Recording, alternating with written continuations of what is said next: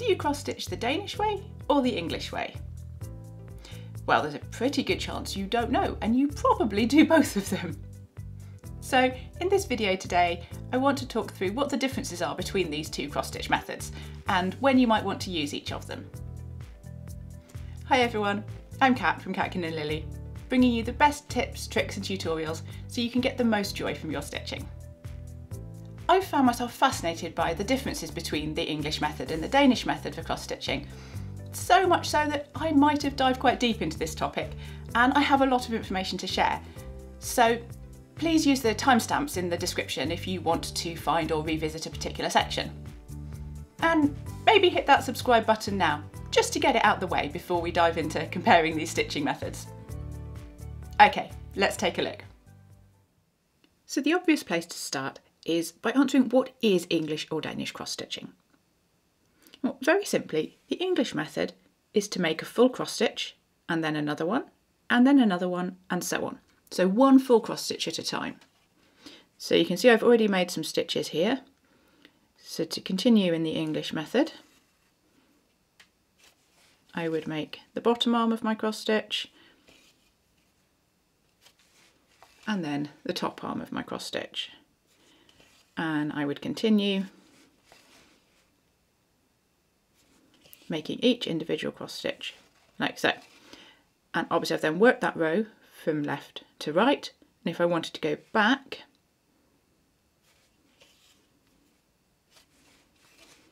then again I would now work my cross stitches each individually, making the bottom arm and then the top arm, so I completed each cross stitch one at a time. So that's the English method. Okay, so the Danish method, I come over here, is to make a row of half cross stitches. So I would make all the bottom arms of my cross stitches first.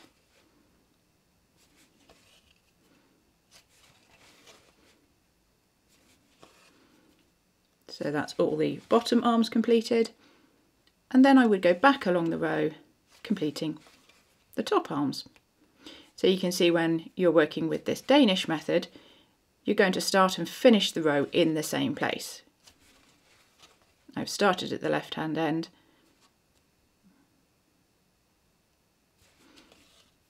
worked to the right and then worked back. So I finished up at the left-hand end, so to complete a row underneath, and then going to go underneath like that. Now you know that, I bet you've done both of these methods at times, but just didn't know that they actually had names. And I certainly use both methods because they do have pros and cons, and there are situations where each is more useful. I find the Danish method brilliant for blocks of colour. So if I'm stitching a design like this, almost everything would be stitched in the Danish method. So I would stitch rows on the heart going across and back again. I stitch the leaves, each row back and across. On the pot, I would stitch the rows going back and across. And one reason I like this method is because it's usually a little bit quicker and easier to work this way, as you're essentially batching the work by doing all the bottom arms first and then going back to complete the top arms.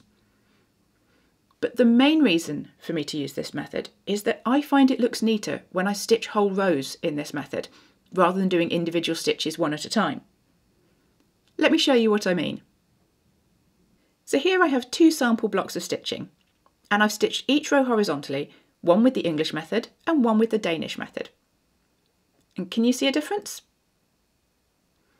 Well, the one on the right is the Danish method, and for me I find that a little neater looking overall. And I'll come back to why this might be the case later. Now, I'm aware that some cross stitchers like to complete blocks of colour in vertical columns instead of rows. So I wondered how this would look when stitched in each of the two methods. Especially as I've seen recommendations not to use the Danish method for vertical columns of stitches. So here we have two sample blocks, again one in Danish, one in English method, and this time I've worked in vertical columns. And can you see any difference here? I think the difference is even more obvious. And this time, it is indeed the English method that is neater. at least to my eyes. For completeness, here are all 4 samples together. And certainly for my stitching, it looks neater for me to stitch horizontal rows using the Danish method. So that's what I would use as much as possible. Unless I had a single column of vertical stitches, when I would use the English method and complete 1 full cross stitch at a time. Now there are some other situations where you might want to use the English method, and I'll come on to those in a minute. But first, I want to talk really quickly about why the methods may vary in neatness of stitching. And this is going to get pretty pedantic, so if you're not really into this, then feel free to skip on to the next section. And I think it all comes down to the way that the thread is pulled on the back of the stitching. Because with the different methods, the thread will be pulled in different directions on the back. And firstly, this can really subtly alter the shape of the cross stitch on the front. And secondly, the direction the thread's pulled can make it easier or harder to get the needle through holes that already have thread in them, while keeping those threads lying neatly and evenly. You might have noticed sometimes when you push the needle through a hole, it can distort the threads of the cross stitches you've already completed and push them so they separate slightly or don't lie as neatly. So when you stitch horizontal rows with the Danish method, the thread makes exactly the same pattern and is pulled in exactly the same direction on the back for every single cross stitch. So they look identical from the front as well, and that makes it look neat overall. When you stitch horizontal rows with the English method, the way the thread lies on the back will be different for each alternate row, because you're working on one row from left to right, and then the next row the other way from right to left. So although each stitch is neat, they look slightly different on each row, and that affects the overall impression of neatness.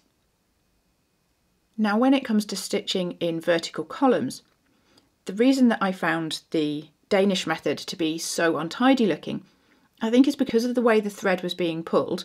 It was really hard to get my needle into the hole without distorting the threads that were already in there. And for me, that's why I felt it looked less neat. So, having said that I would generally want to use the Danish method where I can, as much as possible, let's talk about when it might be preferable to use the English method. And the first situation is the one I've already mentioned, about when I have columns that are just a single stitch wide. So I would complete these on the heart. I would do these in the English method. I would work from bottom to top, completing each full stitch all the way up. The second is for polka dots. So on this heart, for example, here, I would complete each stitch and move to the next one, because you're going to have to travel your thread quite a long way between each of these. So I don't want to work a half stitch for all of these and then go back across them all. I'd work each one individually and move to the next one. The next situation where you might consider using the English method is to travel around your pattern. So you might use it to get your thread from one part of the design to another. For example, you could stitch a row in the English method in order to end up where you need to do the next stitches of that colour. Now, given what I said about how I find this less neat when I stitch like this, I generally don't do this, and I would still complete the row in the Danish way, and then I would just travel my thread along the back, tucking it under a few stitches as I go. The final situation where English stitching is preferable is for variegated threads, because it allows those colour changes to be the most defined. But there's no reason you can't do Danish for this as well. It will just look different. So are there any other differences or considerations to using these two methods? Well, as you can see from this bit we stitched earlier, they look different on the back. Because with English stitching, a row of completed stitches will have a combination of vertical and diagonal lines. And with Danish, you just have vertical lines. So let's take a look at that in more detail. Here's the back of the sample piece we looked at earlier, and you can see the difference here when I stitched the horizontal rows. Now, I like the way it looks with all vertical stitches, but you might prefer the other way, or more likely might not care one way or the other. Some cross stitchers also find one way easier to run the needle under to secure the threads at the end, but you'd have to test to see which you prefer, because I really haven't found there to be any difference.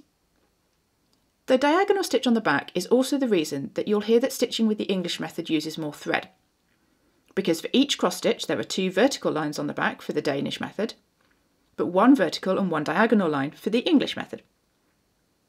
and since a diagonal line across a square will always be longer than a line along one side, you would expect it to use slightly more thread. But when I stitched my samples, I found that I used exactly the same amount of thread for the horizontal blocks of either method. And that's because whilst each stitch technically uses a teeny bit more thread for the English method, when you move from one row to the next, you only cross one block with the English method, but you have to cross 2 blocks on the back with the Danish method. So it basically cancels out. Now that does depend exactly on how you stitch, and because I was stitching full blocks, again, it could be a little bit different. But I think the point here is that if there's any difference at all, it's so marginal that it really isn't worth worrying about. Now, when I stitched the vertical columns, I did find that I used more thread for the English method by quite a bit. I used 34 centimetres instead of 30 centimetres. So there is a difference there. Now, earlier I also said it's often considered quicker to stitch with the Danish method. But I didn't really find any difference in the time it took to stitch the blocks using any of the 4 options. Now, I suspect this is because they were just simple blocks, and I think the perceived increased speed from the Danish method is down to it just being easier to count and follow the pattern, not the speed of the actual stitching. And the final point regarding the different appearance on the back is that having a combination of vertical and diagonal stitches on the back is also why the English method is considered more durable, because it holds the fabric together better. Now, I'm not sure I've ever noticed my cross-stitching needing to be more durable, but I suspect this could have been useful in the past. And finally, if you've been waiting to hear why the methods are named as such, then I'm afraid I'm going to disappoint you, because I can't find a reason anywhere. Cross-stitching spread across Europe in the early 1500s, so there's a good chance it was being done in England and Denmark at about the same time. And it is possible that the names refer to the ways that it developed in each of these countries, but there is absolutely no evidence on it one way or the other. I'm going to finish up by saying what I always say, which is there's no right or wrong way to make your cross stitches, so do it the way that you like to do it best. I'm just sharing the nitty-gritty details here because I really like understanding all those little details, and I'm willing to bet some of you do too. So, are you an English method stitcher or a Danish method stitcher? Or a bit of both like me? I'm always really interested to hear how other people stitch, or if any of this was new to you, so please do let me know in the comments. If you found this video helpful, then please give it a thumbs up and subscribe so you can stay in the loop for all the good stitchy stuff to come. Thank you so much for watching, and happy stitching!